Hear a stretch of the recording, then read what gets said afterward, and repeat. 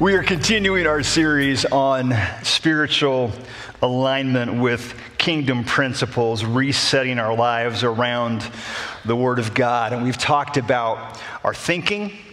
We've talked about changing our perspective. We've talked about finding our fulfillment in Jesus alone. And then today we're going to look at something a little bit different. Now, next Sunday, we're going to continue the series, even though it's Family Sunday. And I just want to encourage you, if you've got a child you'd like to be dedicated, if you want to follow the Lord in water baptism, maybe it's been a while you did that as a child, but you want to do it as an adult, that's all next weekend. And we're going to have some fun with the students and the children next week. The kids are going to meet you at the doors, greeting you next week. Our teenagers are going to be involved in our prayer teams. A lot of stuff going on. There may even be some pudding on stage. I'll just drop that right there, and you can come next week, see what that's all about. And then the Sunday after, we'll have one more message on this series, and God's really been speaking to me on one more topic. And on that Sunday, which is the first Sunday of February, we're going to talk about expecting a life of miracles. God's been talking to me pretty heavy about that the last few days, so come and enjoy that, what the Spirit has to say to us. But today, we're going to look at something just a little bit different, and we're going to start with a basic biblical principle that needs to frame everything that we understand and believe and practice regarding our Christian faith. Now, I've got a lot of scripture today, so I'm going to try to go fast. But in 2 Corinthians chapter 1, it'll be on the screen. You can grab the notes on the Bible app or on our website, or always a paper copy out of the Welcome Center if you prefer to do it that way. 2 Corinthians 1, 19 through 22. Hey, by the way, people ask me all the time, Pastor, why do you talk about notes? Because you need to review them during the week. Not because I said them, but because if you don't make it a habit to go over what the Spirit has spoken to you, there's actually a parable about that. Remember the one about the seed cast and then the birds come? And if you don't go over it during the week, then you get to next Sunday and you're like, yeah, what did we talk about last Sunday? As opposed to the Holy Spirit having the opportunity to work on you throughout the week. So that's why we do notes, and that's why we encourage you to do the same. But in 2 Corinthians chapter 1, verses 19 through 22, here's this principle we're going to start with today. It says, "For Jesus Christ, the Son of God, does not waver between yes and no. He is the one whom Silas, Timothy, and I," this is Paul talking, "preached to you. And as God's ultimate yes," can you say these next 6 words with me? "He always does what he says." Do you believe that? Do you believe that God always does what he says? Sometimes it might be easier to believe that for someone else than it is to believe it for ourselves, but here it is in the Word. He always does what he says. Verse 20, "For all of God's promises have been fulfilled in Christ with a resounding yes. And through Christ, our amen," which means yes, "ascends to God for his glory. It is God who enables us, along with you, to stand firm for Christ. He has commissioned us, and he has identified us as his own by placing the Holy Spirit in our hearts as the first installment that guarantees everything he has promised us." How many of you have a loan and you make payments on it? Don't raise your hands, but most of us have that if you have a house or a car or something of that nature, and you're making payments. The Bible tells us here that the Holy Spirit inside us is that first payment. It's that first installment that promises us that there is more yet to come.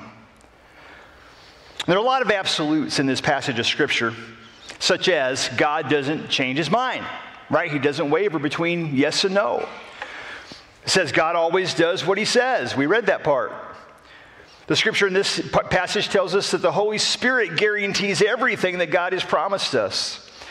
And maybe the best part, it says that we are enabled through Christ to stand firm in this world.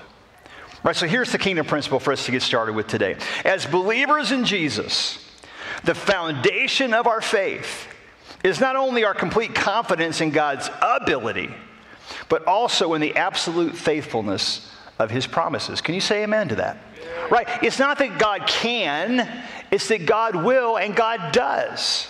That's his promise. So the question for us today is, if we know this to be true, you just amen it. Why is it still hard at times?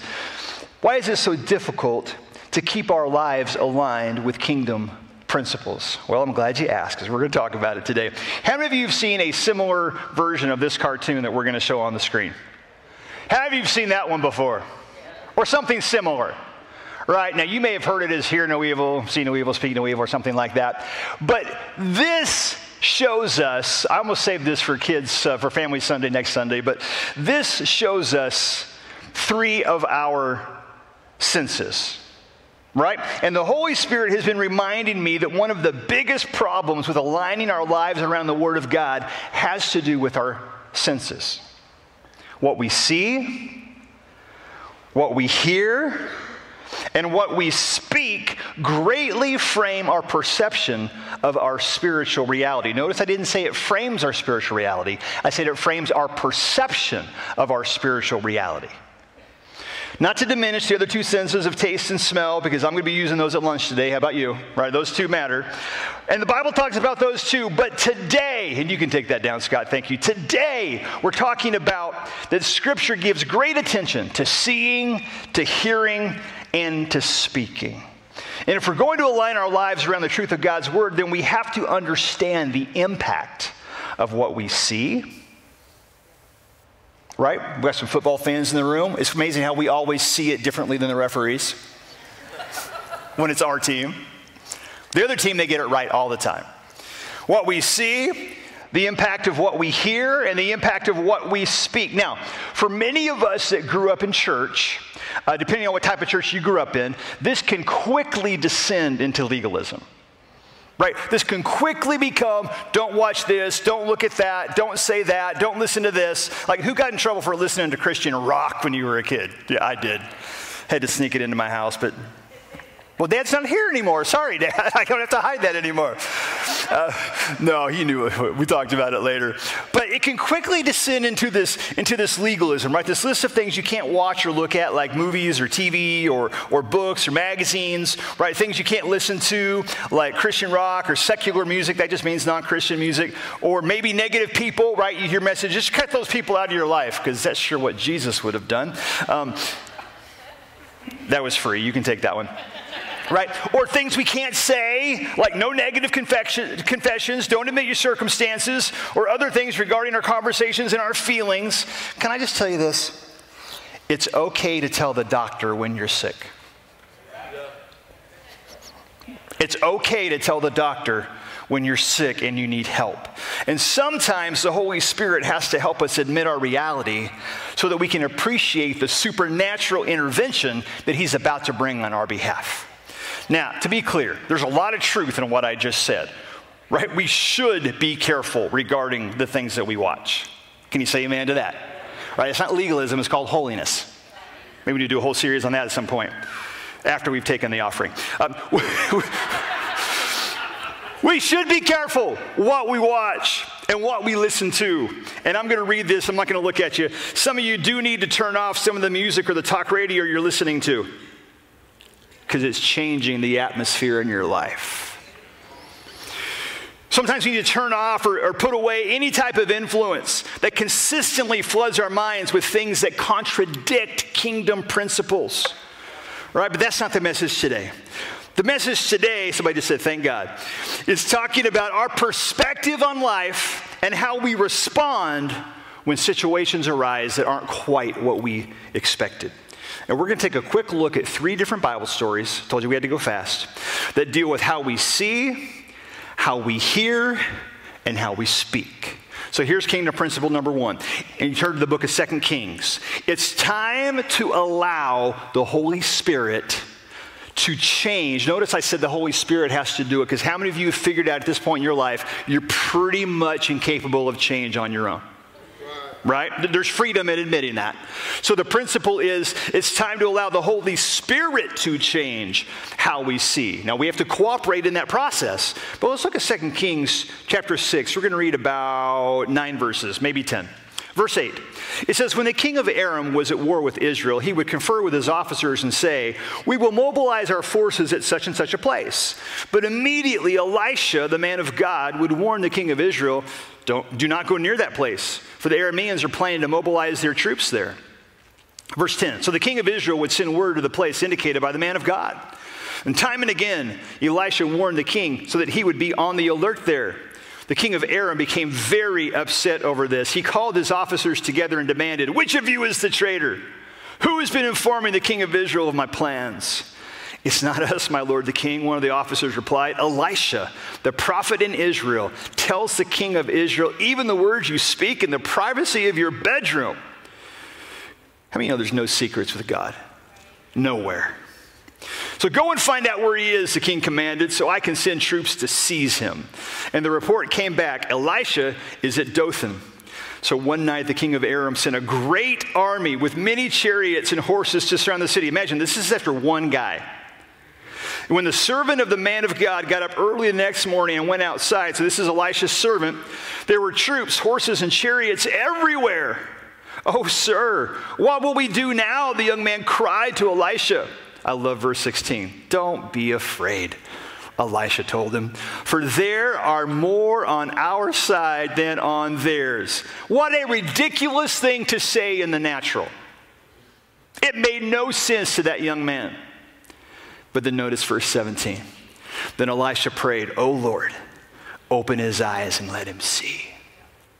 The Lord opened the young man's eyes, and when he looked up, he saw that the hillside around Elisha was filled with horses and chariots of fire. Right? The army might have had chariots, but God trumped that with chariots of fire. He wins. Now listen, Elisha's prayer didn't change anything about the situation. Right? The armies of God were already there. They were already dispatched. They had already been placed in the point of Elisha's need. What changed when Elisha prayed was the young servant's confidence, not just in God's ability, but in his provision and his protection, because his eyes were open to see clearly what was already happening in the spiritual realm. And many of us as believers are relying far too much on what we see in the natural instead of allowing the Holy Spirit to open our eyes and show us what's really going on in the spiritual. And we're making decisions dictated in the natural when God is just waiting for us to pray so he can open our eyes to see what is actually going on. The problem isn't God's ability. The problem isn't God's availability. Right? The problem is our point of focus. It's what we're seeing. Now, I got some new glasses this week, which are wonderful, by the way. I'm going to talk about Doc in just a minute. And I just found out these are awesome and they're terrible. Here's why. I was standing back here for the first time today, and I put them on, and I could see up close, because that's all they are. They're just readers. Perfectly. There's like 3 of you all right now. So we have to go back to the store and get some bifocals so the top are straight, so there's not many of you when I look out there. I couldn't read the words on the screen or anything this morning. The problem isn't God's ability. The problem is our point of focus. It's what we're looking at. What is getting our attention? Right? Where are we looking? Are we basing our lives on what we see physically, or are we asking the Holy Spirit to help us see with supernatural vision? So I went to get my eye exam done, and if you need an eye doctor, go to Lighthouse. Doc Steve is awesome. But he does this thing, you've been there, or it's an optometrist, and they're like, "Look at my finger." Now, it's a pretty good-looking finger. It was manicured. He'd done his nails that day. And so he says, "Focus on the finger." Right? And so I'm doing this, and first thing he's doing is, moving the machine and the light and all that around. And then he says, "Okay, follow the finger." You know what I'm talking about? Right? And so but without moving your head, right? So you're doing this and this, and that whole thing. Now, the point of what he's doing is not to test my ability to focus just on his finger. The finger is not the point. The finger is not the point. The point of looking at his finger is to get me to focus straight ahead, and then obviously to follow the finger on a central point. Why? So he can do an exam and see what's going on with my eyes. And he can help me understand where my vision is off. Listen, church, when you choose to focus on Jesus, when you choose to focus on what the Holy Spirit is doing on your life, it opens the door for him to begin to show you things that are wrong and out of alignment, out of adjustment in your life. And then he brings the prescription. He brings the correction. And can I just tell you, when you focus on Jesus, aren't things a whole lot easier? When you keep your eyes on Jesus in your life, doesn't it just make life a whole lot simpler? The Holy Spirit has given us one assignment: focus on Jesus. No matter what comes, no matter what happens, don't get distracted. Don't get distracted. We just keep our eyes on Jesus. It's how we maintain our alignment. In Hebrews 12, it talks about this, verse 1 and 2. It says, since we are surrounded by so many examples of faith, we must get rid of everything that slows us down, especially sin that distracts us. We must run the race that lies ahead of us and never give up. Verse 2 gives us a secret how to do this. We must focus on Jesus, the source and goal of our faith. Oh, church, the Holy Spirit wants to change how we see.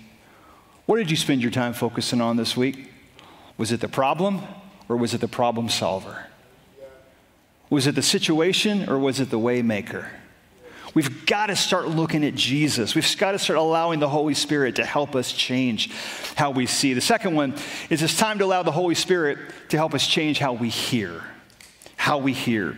Now, we've all been accused of having selective hearing at times. In fact, I've got a picture here we're going to show. I've been accused of having this hearing aid. Can you see that? I don't know if there's truth to that, but all the women said amen. How many of you know you can choose what you listen to? You can choose what you listen to. Look at 2 Samuel chapter 5, a story about the importance of hearing, verses 17 through 25. It says, when the Philistines heard that David, this is King David, it wasn't reigning yet, but he'd been anointed king of Israel, they mobilized all their forces to capture him. But David was told they were coming, so he went into the stronghold. The Philistines arrived and spread out across the valley of Rephaim. So David asked the Lord, should I go out to find the Philistines? And there's a great question. Ask the Lord what you should do. There's a good example there. He says, will you hand them over to me? The Lord replied to David, yes, go ahead. I will certainly hand them over to you. Verse 20, so David went to Baal Perazim. By the way, you know what Baal means? We think of Baal as this really evil thing in the Bible, but yet here it's kind of a holy thing. The word Baal translated means Lord or owner. Whenever you see that word, it's always the object of somebody's worship. It's the object of somebody's what? Focus.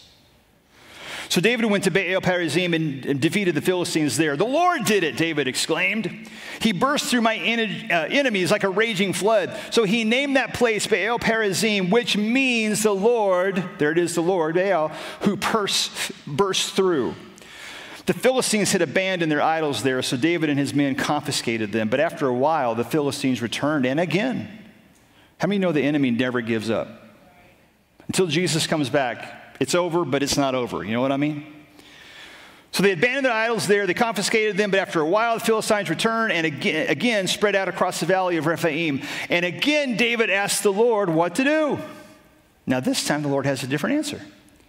He says, do not attack them straight on, the Lord replied. Instead, circle around behind and attack them near the poplar trees. I love verse 24. When you hear a sound like marching feet in the tops of the poplar trees. How do you march on the tops of trees? See, this is supernatural. If David was looking for a natural answer here, it wasn't going to happen. If David was going to look for something that fit inside his box, it wasn't going to happen. But God says, hey, when you hear the armies of heaven walking on the leaves, in the trees, in the air, he says that will be the signal that the Lord is moving ahead of you to strike down the Philistine army. So David did what the Lord commanded, and he struck down the Philistines all the way from Gibeon to Gezer. Now, there are several lessons in this passage. We don't have time for them all today, including one about not always expecting God to move the same way he moved in the past as he wants to move today. Right? We see it right here. Because sometimes God wants to do a new thing. But today we're talking about what we hear. So notice that the Bible doesn't say in this passage that the enemy ever heard the sound. Right? This wasn't a sound to frighten the enemy, although that does happen at times in Scripture. This was a sound exclusively for the purpose of encouraging the servant of God and confirming God's word to him. See, this is why so many times in Scripture it says something like this. Anyone who has ears to hear, what? Let him hear. Look at Mark chapter 4. It says anyone, verse 23 and 24, it says anyone with ears to hear should listen and understand. Then he added, pay close attention to what you hear. The closer you listen, the more understanding you will be given. If you don't understand what God is doing, maybe we're not listening close enough. Maybe we're not spending enough time in the prayer closet, because it's not like God wants to make everything some huge secret. The Word actually tells us that He will share His secrets with us.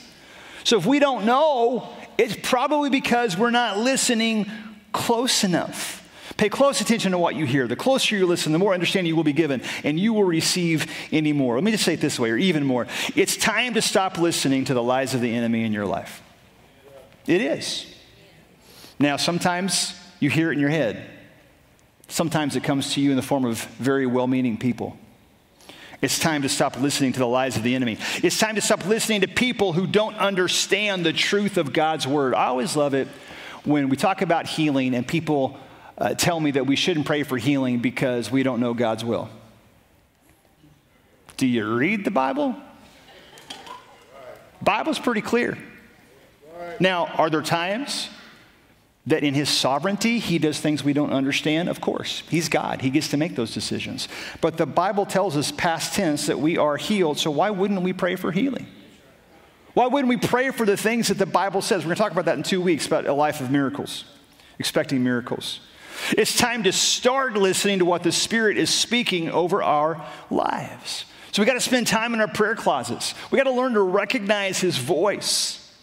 We got to spend time. It's amazing to me. I've been a school principal many, many years, been around kids, playgrounds, all of that. It's amazing to me how a mom can recognize the cry of their child amongst 100 other kids on the playground. How many of you moms know that's true? You recognize your kid, don't you? Why is that so? I mean, seriously, it's not a trick question. Why is that so? Because you spend a lot of time with your kid. And you learn to recognize their voice because you're around it all the time. It's the same principle here. The more time we spend with God, the more time we spend in His presence in our prayer closet, the more we learn to recognize His voice, and then we choose to listen to what the Spirit is speaking. And it's time to let the Holy Spirit help us change what we hear. We have a lot of time today. Here's number 3. It's time to allow the Holy Spirit to change how we speak. And I want to spend a little time here today. In Mark chapter 4, a lot of passages out of Mark today just worked out that way. But Mark chapter 4, let's read verses 35 through 41. This is during the life of Jesus' ministry. And it says, as evening came, Jesus said to His disciples, let's cross to the other side of the lake. Now, if they'd have been listening, the story could have just ended right there. Because Jesus said, let's go to the other side of the lake. But they weren't listening. So they took Jesus in the boat and started out, leaving the crowds behind, although other boats followed, literally chasing them across the lake. But soon a fierce storm came up, and high waves were breaking into the boat. By the way, there's not a whole lot of fear similar to being out in the middle of the ocean with those kind of waves. I've been there. High waves were breaking into the boat, and it began to fill with water. And Jesus was sleeping at the back of the boat with his head on a cushion. I don't think it's because he had his hearing aid turned off. I think it's because he was at rest in the presence of his Father. The disciples woke him up shouting, "Teacher, don't you care?" They interpreted his sleeping as all of a sudden this Jesus, who was literally already telling them, I'm going to give my lives for you, as someone who now just doesn't care that they're going to drown. Man, their faith was short-lived, just like ours is at times. Don't you care? We're going to drown. When Jesus woke up, he rebuked the wind and said to the waves, "Silence, be still." Suddenly the wind stopped and there was a great calm. Then he asked them, "Why are you afraid? Do you still have no faith?" The disciples were absolutely terrified. "Who is this man?" they asked each other. "Even the wind and waves obey him." Now, the point that is so easy to miss in this story, and it requires a little bit of Christological theology, just theology about Jesus, is that Jesus didn't, and follow me for a minute, Jesus didn't just speak to the wind and the waves as God. Because if Jesus had just spoken to the waves as God, and the wind, then it's a nice story of God demonstrating his power on earth that really does nothing for us except, of course, to encourage our trust in God, which is a good thing. But there's far more, I believe, going on here. The deeper lesson, and I'm going to show it to you in a moment, is that I believe any one of these disciples could also have spoken to the wind and the waves. They also could have operated in their supernatural spiritual authority as their position as children of God. Now, how do I know that? Well, look at what Jesus teaches them just a few chapters later in Mark chapter 11. Verse 22, it says, "And Jesus said to the disciples, have faith." Remember, he says, how do you have so little faith? So he's teaching on faith. He says, have faith in God. I tell you the truth. You can say to this mountain, may you be lifted up and thrown into the sea, and it will happen. But you must really believe it will happen and have no doubt in your heart. I tell you, you can pray for anything, and if you believe that you've received it, it will be yours. If that's true, then we have to believe that any one of those disciples could have left Jesus sleeping, which may have just been what he was waiting for anyway. For someone to stand up in their spiritual authority, to take authority, dominion over something, leave Jesus over there and speak in the authority of who they were as children of God. But instead, they went right to fear, right to panic, to the point that they even questioned their faith. Don't you even care that we're going to die? Now, that's pretty accusational, but how many of us at times have lived our lives that way? Instead of standing up, taking authority that's been given to us as children of God and speaking over something, instead, we let fear come in, we let panic come in, to the point that it actually shakes our faith that God would even allow this to happen. I wonder if that went through their minds. Well, Jesus is there. Why is all this happening? Instead, they needed to stand up in authority and speak to the wind and the waves. There's a reason Proverbs 8:21 tells us that the power of life and death is in the... You think Scripture is here by accident? Or does it have a purpose? Is it alive and powerful today? Now listen, I know I'm walking a line here. We're not talking about denying our circumstances, right? Jesus asked the blind man, what's wrong with you? What do you want me to do? And the blind man says to Jesus, I'm blind, I'd like to see. So there's something about admitting the circumstance. He had to admit he was blind before the miracle could occur. But there's a huge lesson to be learned here about speaking in faith what the Holy Spirit has already spoken over your life on behalf of the Father. What are you saying? What are you speaking over your life? What are you speaking over your children? What are we speaking over our marriages? What are we speaking over our finances? What are we speaking? Now, you can speak over it, but unless you're listening to what the Holy Spirit says about it, it's kind of a vain point, because if you're speaking over your finances but still making a bunch of purchases you shouldn't make, right? The Holy Spirit is speaking while we speak, right? He's talking to us so we can say what we hear the Spirit saying. That's the way this works. Huge lesson to be learned here about speaking in faith, what the Holy Spirit has already spoken on behalf of the Father over our lives. A lot of things we could say today, but I want to leave you with one more story. I'm going to read this, and then the team's going to come. In Mark chapter 8, verses 13 through 18, talking about Jesus, it says, so he got back into the boat, and he crossed to the other side of the lake. But the disciples had forgotten to bring any food. They had only one loaf of bread with them in the boat. And as they were crossing the lake, Jesus warned them. He's just trying to teach them. He says, watch out. Beware of the yeast of the Pharisees and of Herod. And at this, they began to argue with each other because they hadn't brought any bread. Once again, they weren't listening closely enough. They were putting their own human spin on what they thought it was that Jesus said. Oh, so many times I've done that. Right. Just give God a passing prayer. I remember being a kid, and we get home like late from church, and the last thing you wanted to do is get ready for bed and brush your teeth and all that kind of stuff. And I don't know where this came from. I know my grandma used to say it, so my mom would say it, and she'd send us to the bathroom, and about brushing our teeth, she would say, just give them a lick and a promise. Anybody ever heard that before? I don't know where it came from. My family's all from Oklahoma and Arkansas, so who knows? Somewhere there, which I've been told is not the South. I get it. Okay, whatever. But I think sometimes, so we go in there, and half the time, I'm not even sure we put toothpaste on the toothbrush. Like, okay, I'm going, I'm off to bed. But I think sometimes we treat our prayer life like that. We give our prayer life with God a lick and a promise. And say, well, God, you see my effort. I tried. No, we didn't. No, we didn't. Now, probably got some dentists in the house. They're like, fine, you can keep me busy. Talk to Sandy Hayes. She'll tell you about it. But look at what Jesus says. He says, watch out. Beware of the yeast of the Pharisees and of Herod. And at this, they began to argue with each other because they hadn't brought any bread. Here we go. Jesus knew what they were saying. So he said, why are you arguing about having no bread? He's like, that isn't even what I was talking about. Don't you know or understand even yet? Are your hearts too hard to take it in? Now check this out. He says, you have eyes, you can't see. You have ears, you can't hear. Don't you remember anything at all? And here Jesus ties together all three of these senses to make a point. Team, why don't you guys come on?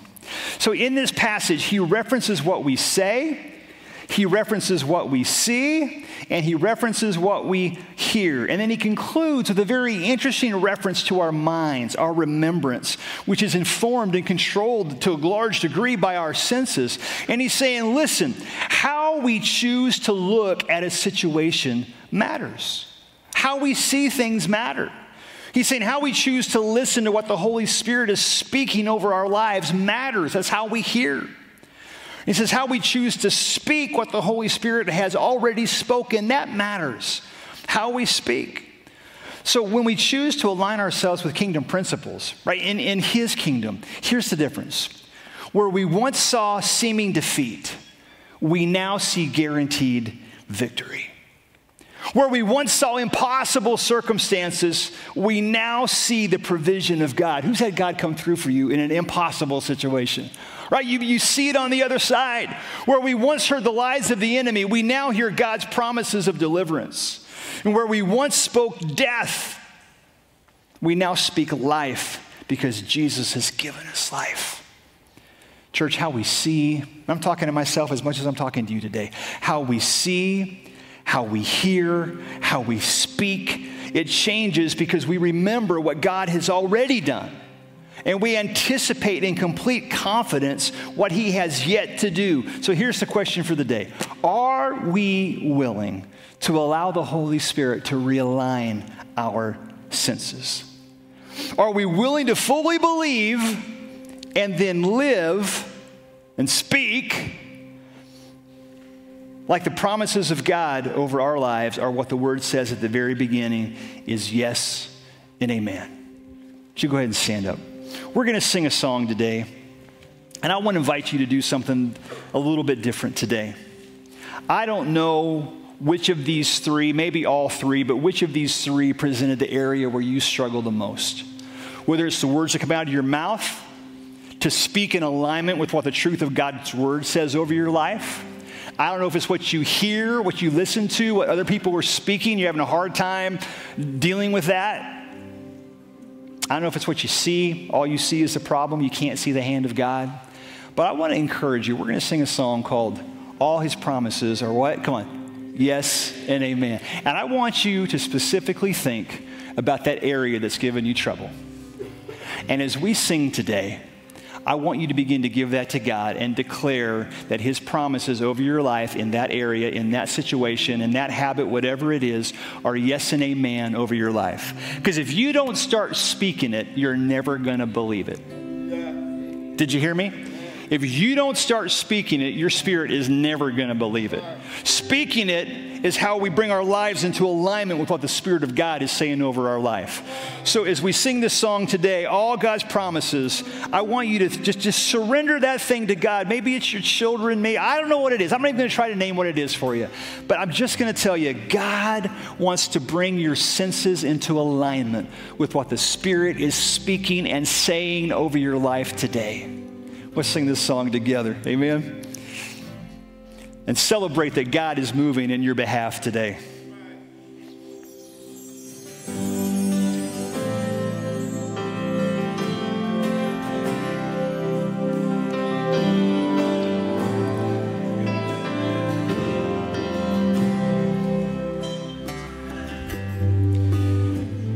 The task before you this week is, what are you going to choose to focus on? And I hope you remember my finger, well, Doc Richardson's finger. And I hope you remember the principle of focusing on Jesus. Focusing what the Holy Spirit is speaking over your life. And some of you need to go underline the passage of Scripture that this song comes from. It's where we started the message today. I want to read it to you one more time. 2 Corinthians 1. For Jesus Christ, the Son of God, does not waver between yes and no. It says, yes, he always does what he says. For all of God's promises have been fulfilled in Christ with a resounding yes. And through Christ, our amen, our agreement, which means yes, ascends to God for his glory. And it is God who enables us to stand firm for Christ. He has commissioned us, identified us as his own by placing the Holy Spirit in our hearts. It's the first installment that guarantees everything he has promised us. If God has spoken to you, he has guaranteed it by giving you the Holy Spirit. That's what the word tells us. So this week, where are you going to choose to focus? Well, as believers in Jesus, we focus on the promises of God. See, Pastor, that's hard. I know. The Holy Spirit's going to help you do it. The Holy Spirit's going to help you do it. I want to speak this over your life today. And I want you to leave singing this song in your spirit. And I want you to leave with a single focus on God's presence and availability in your life. If you're ready to receive this, just raise your right hand to heaven. It says, be blessed as you allow the Holy Spirit to realign how you hear the assurance of his voice. Be blessed as you allow the Holy Spirit to realign how you see the goodness of his hand. Be blessed as you allow the Holy Spirit to realign how you speak the faithfulness of his promises. And be blessed as you allow the Holy Spirit to help you remember that all of his promises are yes and amen. Be blessed today in Jesus' name. We love you. We'll see you next week. Hey, thanks again for joining us today. Just one more reminder, we are always here to serve you. You can contact us at the church office. You can send an email to prayer@hopechurchallgood.com. Daniel and Dusty are here to serve you. We want to be your church community online, so however we can serve you, please just let us know. And as you go today, whether you're watching this live or you're watching this later, just take what we said in the message today, that God does really have a plan and a purpose for your life. The promises of God really are yes and amen. And it's time to start believing not what culture says about our life, not what people might say about our life, but what God has spoken over our life. Take that with you and have a blessed week.